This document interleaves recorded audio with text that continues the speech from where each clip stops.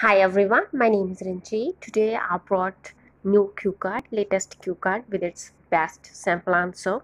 This cue card is: describe a tall building in your city you like or dislike. The sub points are where it is, what it is used for, what it looks like, and explain why you like or dislike it. Now let's quickly look at this sample answer. Well, due to infrastructure revolution, we see countless beautiful high-rise buildings, especially in cities. In my city, there are plenty of such buildings, and I opted for one of them to be discussed here, which is in the center of my city. That's the reason everyone can easily access to it. It has 7 floors. It's a multifunctional building. All the floors are serving different needs of the residents. People visit this building for entertainment purpose, health purpose, shopping purpose, or for eating purpose, or you can say educational purpose. Now let's move forward. Now let's translate it into in Hindi in order to make the meaning of words, sentences, words, phrases, idioms clear to you. Okay. Well, due to infrastructure revolution, it means क्रांति. Infrastructure क्रांति की वजह से we see countless, बहुत सारी countless, it means बहुत सारी, okay, जिसे काउंट नहीं किया जा सकता, बहुत सारी beautiful high rise buildings, especially हम देखते हैं especially in cities में ज़्यादा. In my city there are plenty of, मेरी city में बहुत सारी, plenty of, it means a lot of, okay, many are, बहुत सारी ऐसी buildings हैं. I opt for, this is phrasal verb. opt for, this is phrasal verb, and इसका मतलब है कि आपने चूज करना, to choose, to prefer, okay, to like, to choose. आपके पास बहुत सारी ऑप्शंस हैं, आपने ए को चूज किया, okay. I opted for one of them, उनमें से एक को मैंने चूज किया, ओके, टू बी डिस्कस, यहाँ डिस्कस करने के लिए, which is in the centre of, जो building in the centre of my city है. That's the reason everyone can easily access to it. यही रीज़न है, हर कोई ईजिली एक्सेस कर सकता है इसको. और it has 7 floors. इसके 7 floors हैं. It's a multifunctional building. It means serving, performing different duties, many duties, many functions.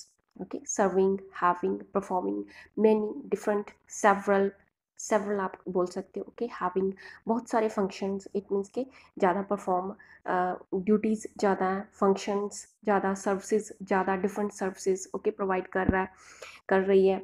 Okay, having, performing different several functions, इसका मतलब है multi functional. Something, if you से something is multi functional. Building, all the floors are serving different needs. सारे floors जो हैं different, उनके पास different, it means के वो डिफरेंट सर्विसेज प्रोवाइड कर रहे हैं to the residents. People visit this building, लोग इसको विजिट करते हैं, इस बिल्डिंग को, फॉर एंटरटेनमेंट पर्पस के लिए, हेल्थ पर्पस के लिए, एजुकेशनल पर्पस के लिए, शॉपिंग पर्पस के लिए, और फॉर ईटिंग पर्पस के लिए. Okay, now let's move forward.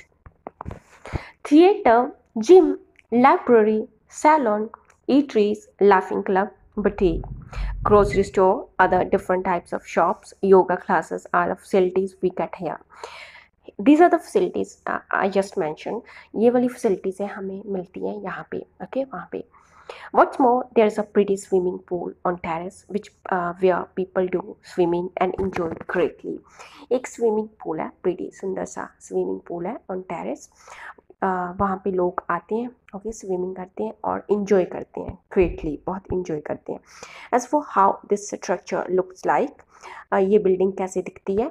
As for how it's interior और exterior beauty is really inexplicable.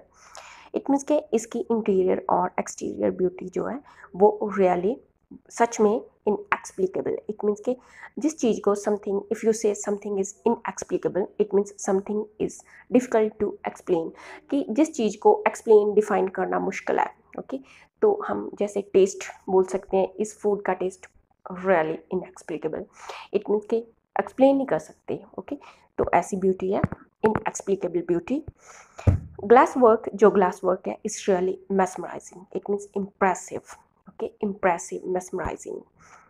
The front yard is decorated with different colorful flowers. Pots, जो front yard है, वहाँ पे beautiful, different colorful flowers, flower pots हैं, और other plants. Looking at them, उनकी तरफ देखना, इन फ्लावर्स प्लांट्स की तरफ देखना, ओके, मेक्स एवरीवन, हर किसी को फील करवाता है, makes everyone feel पर्क्ड up. Perked up. Perk up, it means to become lively, cheerful, okay, happy, energetic. आप उसकी उनकी तरफ देखते हो, वो आपको किसी तरफ जो कोई चीज़ आपको क्या फील करवाती है. Perked up, it means के you become lively, you feel lively, cheerful, happy, energetic. Okay, now let's move on. At night, it's the prettiest building of my city. और रात को मैं इसे कंसीडर करूँगी. I consider this is the प्रीटिएस्ट. Okay, this is the prettiest building of my city. In response to the question why I like this infrastructure, मैं क्यों इस building को पसंद करती हूँ. Okay, why I like it. Firstly, it offers us wonderful facilities. Firstly, because ये wonderful facilities offer करती हैं, बहुत सारी facilities. I make frequent visits to this place. मैं frequently इस place को visit करती हूँ, इस building को, and get fabulous experience. और मेरा experience is really fabulous, wonderful experience मुझे मिलता है. और द सेकेंड रीज़न है वाई दिस टावरिंग बिल्डिंग, ये वाली हाई राइज बिल्डिंग है, जो है टॉल बिल्डिंग है, कैच माई अटेंशन, मेरी अटेंशन कैच करती है. दूसरा रीज़न ये है कि honestly it's ब्रेथटेकिंगली lovely building. ब्रेथटेकिंगली it means in a way that is surprising. आप बोल सकते हो सरप्राइजिंगली. ओके, सरप्राइजिंगली, सरप्राइजिंगली बहुत बढ़िया. ओके, बहुत खूबसूरत लवली बिल्डिंग है. Something breath टेकिंगली, it means in a way that something takes your breath away. आप उसकी तरफ देखते ही रह जाते हो, इतनी beautiful, something that is beautiful. Okay, breath टेकिंगली lovely building.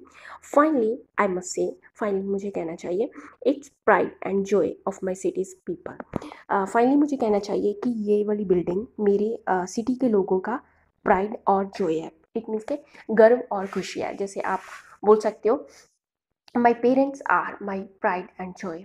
My parents, मेरे पेरेंट्स मेरा प्राइड और जॉय है. ओके, ये मैंने एग्जाम्पल के लिए बताया. तो यहाँ पे आप ओनली प्राइड भी लिख सकते हो. ओके, कि ये प्राइड है of my cities people. So friends, that's all about this Q card. Thanks for watching and happy learning.